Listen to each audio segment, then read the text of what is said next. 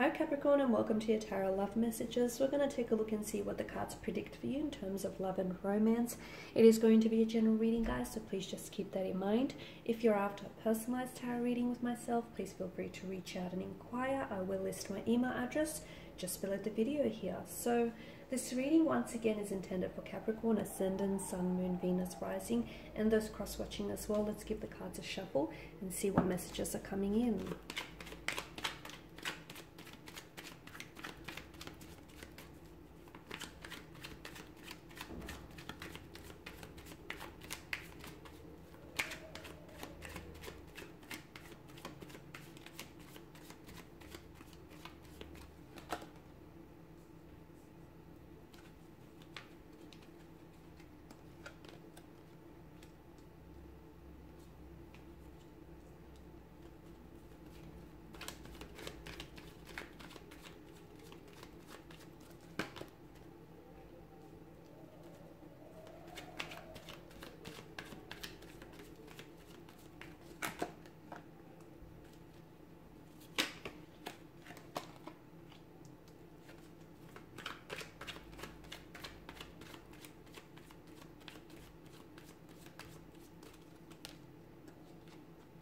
Okay, so we've got strong air energy here, Gemini, Libra, and Aquarius. You may be dealing with an air sign here, but this also, of course, governs mental energy. So some of you may be giving a situation a lot of thought. You've been thinking, overthinking, in fact, analyzing, even over-analyzing, okay? It feels like there is someone around you here who may have gone into a bit of a hermit mode, silent mode. There is someone who I feel like you're doing a lot of thinking about, but it feels like this person isn't necessarily communicating.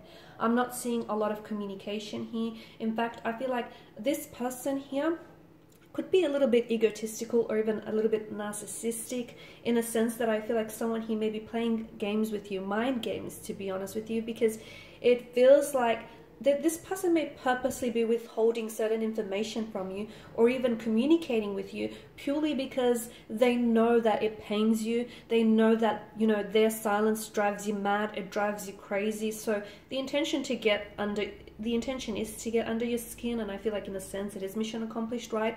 So they know what they're doing and they know it's going to hurt you, but it feels like this person is almost like, are they wanting to retaliate? Or to me, it does feel like this person is hurting themselves. And, you know, as they say, hurt people do go around, you know, hurting others because they have this tendency, guys, to project their hurt outwards. But I do feel like there's a bit of emotional immaturity and even like juvenile behavior with this person, because the Page of Swords can be a little bit like that, a little bit emotional, a little bit infantile at times. So I feel like, yeah, this person needs a little bit of, you know, maturing up to do. They need a little bit of growing up to do. And this is just mind games, head games that they're playing here. Instead of telling you what's bothering them, or instead of telling you, you know, what concerns them, they decide to retaliate. They are a little bit spiteful as well, guys, because they feel like something you might have said may have rubbed them the wrong way. So they feel like this is how they're going to respond. So do not feed into that immaturity. Do not feed into it, because I feel like the more that you react to this, the more that they're going to, you know, persist with this kind of behavior and this immaturity. So I feel like it's probably best to just, especially if someone here is ignoring you, okay? It's very narcissistic of people to do that, like to give you the silent treatment here. So your best bet is to not go chasing this person. Don't bombard them with a lot of text messages, because they are thinking about you, okay, Capricorn? They're just not communicating with you. You know, that's the point of the game. They're thinking about you. How could they not? You know, they might have blocked you. They've gone into silent mode. So what they're doing is deliberate, okay? So there's been a lot of thought there, obviously, but it's just that they're not communicating here. So someone here, yeah, I definitely feel like their silent treatment here is to retaliate, or to let you feel a sense of pain that they're feeling, that they're going through. Or it's even just the fact that for some of you, maybe this person hasn't necessarily thought it out, as much as they should have, because it feels like maybe this person is just completely unaware of, you know, how they come across, how their words or their actions here have consequences. So someone here, as I've mentioned, there is that emotional immaturity or juvenile behavior. I feel like you're wanting to work on something, okay, with the Three of Pentacles. This is you know, you're wanting to work towards shared goals, shared intentions with a certain romantic energy. You're wanting to work through things, okay? You're wanting to address any pain, any insecurities, anything, you know, any concerns or issues that you may have with this person or with it, you know, within this connection. I feel like you want to fix it. You want to work through it, okay? But obviously you understand that you can't go at it alone. So you want your person to do the same. But your person feels as though they're probably not responding in the same way that you are. They're probably not as enthusiastic about, you know, fixing something or working on something as you are. Okay, so look, for some of you, I feel like this is yet to happen though. This connecting energy is yet to go into hermit mode or ghost mode even. Someone might completely, you know, disappear on you as well for some of you. Some of you are experiencing this right now as I do the reading. Okay, someone here has gone hermit mode, silent mode, ghost mode. They've gone Casper on you here. And they've just completely cut ties, no communication. Some of you have been sending messages to this person, but they've not been responding.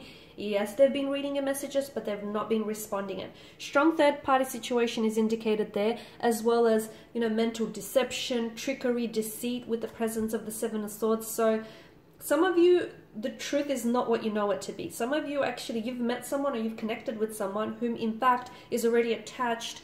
In fact, they may even be married or engaged to someone else. They're in a committed relationship to someone else. I say committed, but there's not a lot of commitment there, right? If that's how they're acting. So, and this is why some of you have been ghosted, or this person here has just completely disappeared and just fallen off your radar.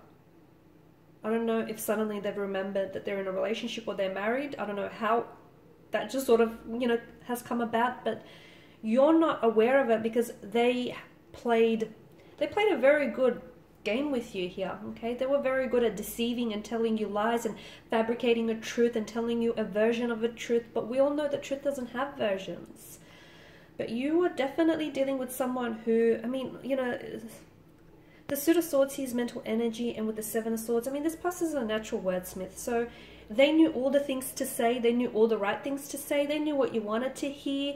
You know, they've told you what you wanted to hear. They've told you everything except the truth, okay? So some of you, you have been dealing with someone who, coming into this, they've never had the best connection, like the best intentions for you. And the fact that they're so readily and easily just ghosted or stopped communication, you know, those type of people, those type of energies, they have little to no regard for other people's emotions. So that in itself is very telling. So if this person comes back, and if they do not have a good enough excuse, I don't know, you guys need to think twice about whether or not you know, you're interested in entertaining this. It's very important that you do also, if this person does try to reconnect with you, it's very important that you do hold them accountable, okay, for what they did. If not, they're very likely to repeat it again, okay, especially with the repetition of the swords here. Now, I also see that someone may come in here after withholding communication and being silent here. Someone may come in with some painful communication, a message here that might hurt you, that might be very emotional, that might elicit a very strong emotional reaction within you, okay? And for some of you, you might find out that this person is married or, you know, attached and committed to someone else here. You might not even actually find out through them. You might even, yeah, it may not be them directly telling you. It could be someone else here, like a connecting energy. Are you doing the spying here with the Page of Swords? Are you spying on someone here who's ghosted you or who's disappeared? Or is this person here sort of just, you know, checking tabs just to see what you're doing? If that's the case, it's for them, it's like a sense of control and power. But if it's you, I mean, is this person even worth it, guys? You are dealing with someone a little bit stubborn here, a little bit stubborn. Very strong-headed with the Empress energy. But there is deceit here, guys. There is deceit. And It could be, yeah, dishonesty. It could even be disloyalty, as we spoke about earlier with the third party situation. Someone here may be telling you what you want to hear rather than what you actually need to hear, guys. So when you look at the situation, try and look at the truth of it, okay? And try and tell yourself the truth and not necessarily a fabricated, you know, falsified version of it. Alright, Cappies, and these are your messages. Thanks, guys, for watching and listening. Please show your support by subscribing to the channel, liking, sharing, commenting. I'll be sharing with you more tarot love messages, so stay tuned. Bye for now.